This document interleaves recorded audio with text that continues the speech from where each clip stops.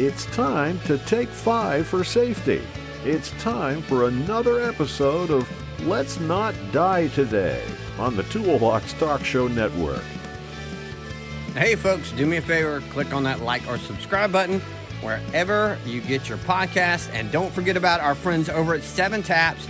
They make microlearning easy. Go to 7taps.com, get the free community version if you love it, and you will get the pro version. But before you buy, go to toolboxtalkshow.com/training and get all the bonuses we have for you.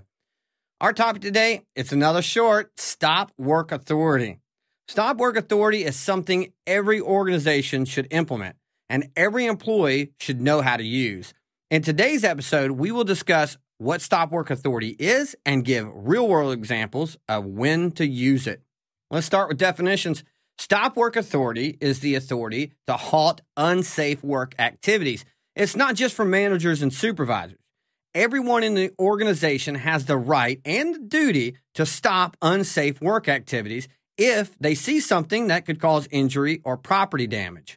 In other words, if anyone recognizes an unsafe situation, all they have to do is say stop.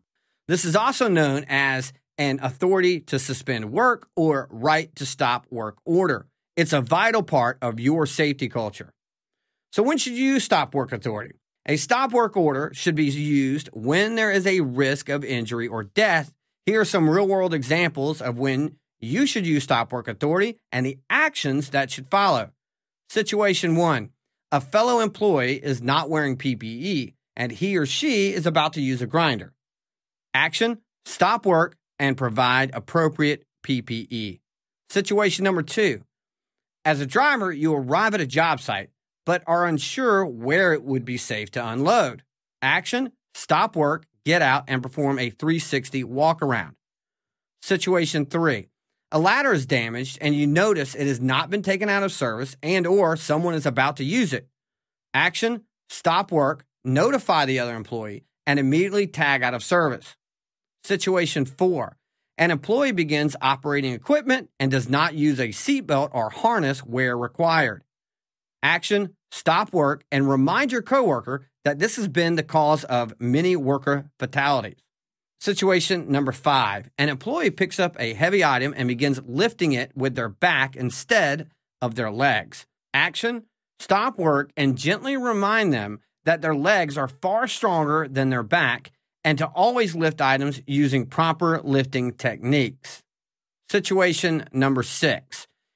An employee moves equipment around a blind corner without a spotter. Action: stop work and help your fellow employee out by acting as a spotter. Situation 7. You notice an improperly secured load. Action: stop work and see if you can help. Only proceed once all are in agreement that the load is secure. Pause here and ask coworkers for other examples and discuss the appropriate actions that should follow.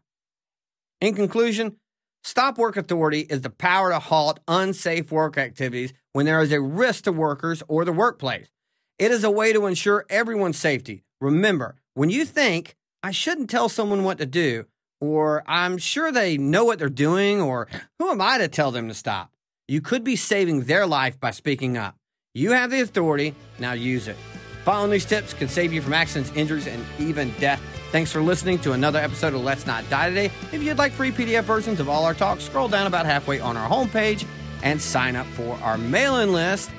As always, you can find us on Apple Podcasts, Spotify, and YouTube. If you love what we do, please subscribe and tell your employer about us. We'll love you for it. See you next time.